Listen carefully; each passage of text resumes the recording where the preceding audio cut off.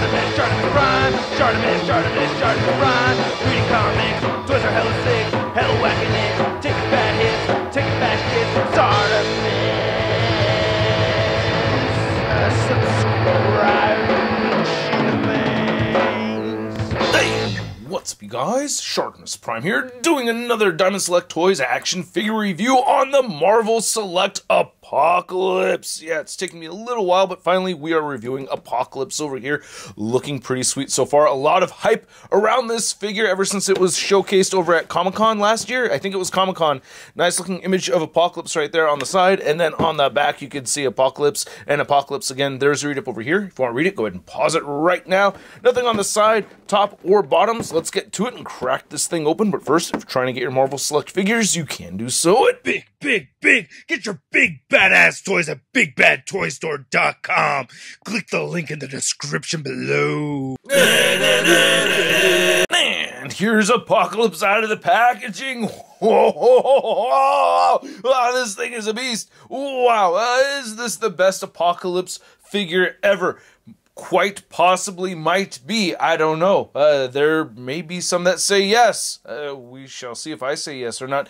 Anyway, there are quite a bit of accessories to look at with this Apocalypse. So let's go ahead and take a closer look at those, and then we'll take a closer look at Apocalypse. So perhaps interchangeable heads, or perhaps a hand cannon. But aside from those accessories, I think this is actually quite perfect. I am really happy to see these over here. You get fisted hands, you get relaxed hands, you get the interchangeable forearms right over here, and then you get this giant drill, which looks great, but unfortunately, after taking it right out of the box, my thumb had rubbed against one of these little spokes sticking out over here.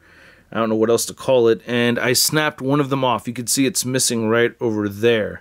I looked for it on the floor. I was not able to find it, so that does bum me out. This does not rotate over here, but I think it looks fantastic. I love the metallic blue that you can see on it. That looks really cool, man. Really love the silver paint apps on this as well. Looks great, and you could go ahead and plug in his back tube right into that, as well as with these forearms right over here. Very easy to do. We'll see that more later on. You have this mace right over here that does have a hinge for articulation, which I really like, and these are interchangeable for either hand, so that's awesome. And again, not as metallic as this right here with the blue, but still pretty metallic, so I like that. And then we have this clamp accessory, which is great. I like how it has a needle right here on the inside of it. You can see all these bolts and screws right over here for the hinges. I think that looks awesome. I love this accessory. Looks really cool. I wish it could actually function, but I'm still really happy with it. I dig this.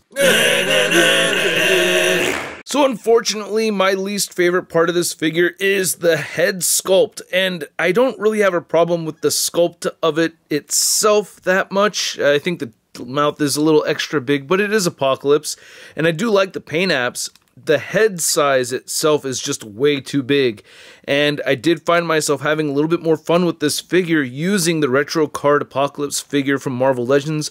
As you can see right here, this head sculpt, or either of these head sculpts, fit just much better. So I wish this one right here was only a little bit smaller. It's easier to articulate when you have a smaller head in there too. It doesn't run into the collar.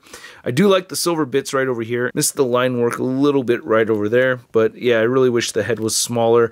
And again, the metallic blue on this figure looks fantastic. The rest of it I think is absolutely amazing. I really love the gunmetal gray that we're seeing right over there. And we have at least 3 different shades of blue. We have the very dark blue right here. We have the mid-tone blue. We have the metallic blues. So yeah, lots of blues going on. Yep, gotta love the blues, right? Love the metallics right here. Silver looks great.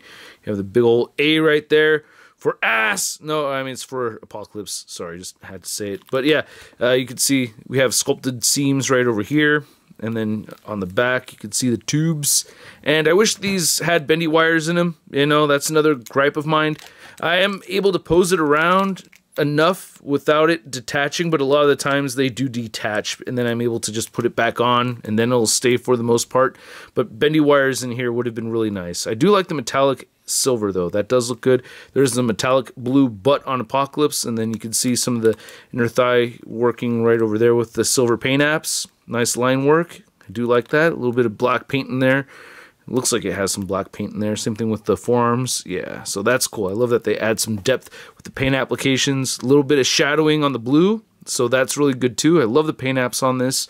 Just absolutely fantastic. I think this is the best Apocalypse figure. Aside from the head sculpt, I think they hit all the marks, man. I really like it a lot. So the articulation on this figure is quite awesome. It's just, it's frustrating with the head. With the other head sculpts, you do get more range of movement. The head sculpts that don't come with the figure anyway. But this one, you can turn the head side to side just that much.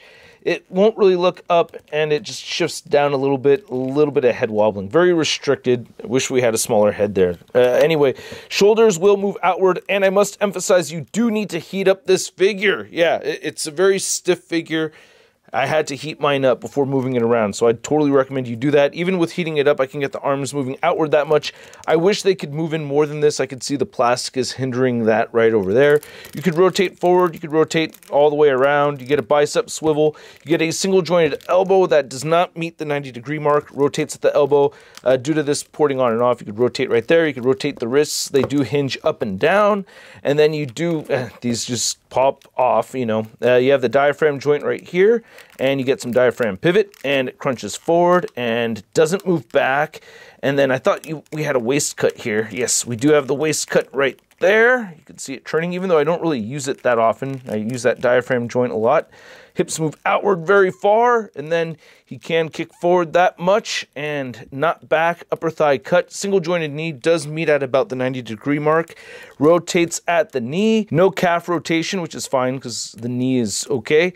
We do get ankle articulation side to side. It does move down at the ankle, up at the ankle, and you get beautiful ankle pivot. Now to measure out this Apocalypse figure, you can see that it is standing at about 9.5 inches tall. Very tall figure. And then to compare this Marvel Select Apocalypse next to a variety of Marvel Select X-Men characters, we have Juggernaut, we have Colossus, we have Gambit, and Brown Suit Wolverine. Then here's the Marvel Select Apocalypse next to some Marvel Legends X-Men figures. We have the retro card Rogue right here, Brown Suit Wolverine, and the 2-pack Colossus. And I also had to compare this Marvel Select next to a couple more Marvel Legends. We have Archangel over here, and we have Mr. Sinister. And then for an Apocalypse comparison, here is the Marvel Select Apocalypse next to the two Hasbro Apocalypse figures. We have the Build-A-Figure, and then we have the retro card version, which I have never reviewed. The head sculpts that came with this figure fit perfectly on this one right over here. I did not do a head swap with this one. I will later. So here's a photo. You can see that if you want to check it out. If I was able to get it on there, I'm sure it will fit just fine. But out of these three, which one is your favorite? I'm curious to know. For me, I'm gonna say this one. And then here's the Marvel Select Apocalypse next to the Toy Biz Build-A-Figure Apocalypse. And holy crap, I think I might like this one more than this giant Build-A-Figure. I mean, I still love this thing, but the proportions look all weird now to me when I see it next to this one right over here. I don't know. Maybe I may use both of them for like a growing effect thing. That's pretty cool looking. Yeah, I may have them like that on the shelf. Switch the heads around. We'll see. Then here's Apocalypse next to your average 6-inch scale figure. We have the Marvel Legends Big Time Inner Letdown Spider-Man. Hey, you know, instead of making all those weapons and stuff, well, why don't you make something fun, you know? Like a tennis racket. It's kind of a weird-looking tennis racket. So I hope you guys enjoyed this video. If you did, feel free to show some love and hit that like button because I need the love. And I also need the subscribers. So we need to get to 1 million. Hit that subscribe button if you haven't already and hit that notification bell to help you get notified when my next video pops up. I have some Guardians figures to review for you guys. So stay tuned for that.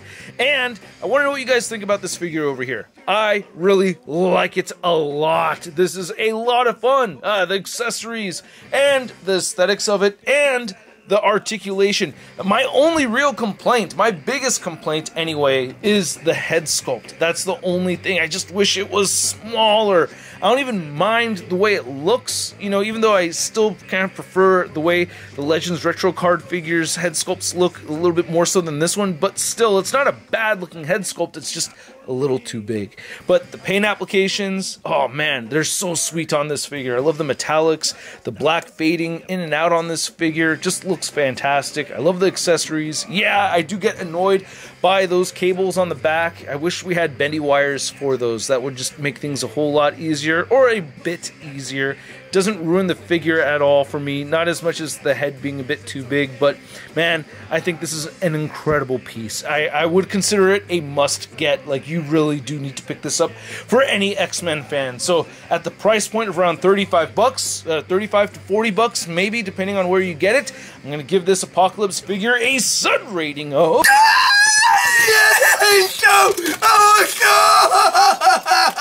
And I'd like to know what you guys think, so please let me know in the comments section below. Now, I do know this was a free sample from Diamond, but I was going to buy this anyway, and I am very glad to have it, man. So let me know what you think in the comment section below.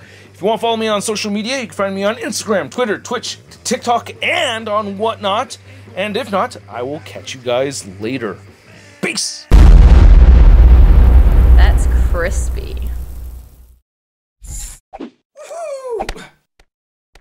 Hey, new ShartimusPrime videos. Hey, you should click one.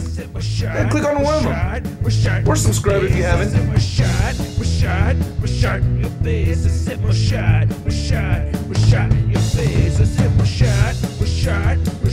Your face.